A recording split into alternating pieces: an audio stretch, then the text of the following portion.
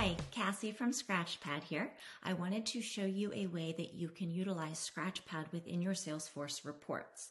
Currently, when you're in your Salesforce reports, you get to gather up all kinds of good data, but it's not editable in any way. You have to right-click, open a new tab, all of that headache. So what Scratchpad allows you to do is edit everything you need to right from your Salesforce report. So if we have this report run on opportunities, next to opportunity name, you will notice this Scratchpad symbol shows up. If we click on it, we can now edit everything we need to right from here. We can create a task, we can update next steps if we need to. If I could type and go out. And we can simply do this all the way down the line and never have to open up a new tab.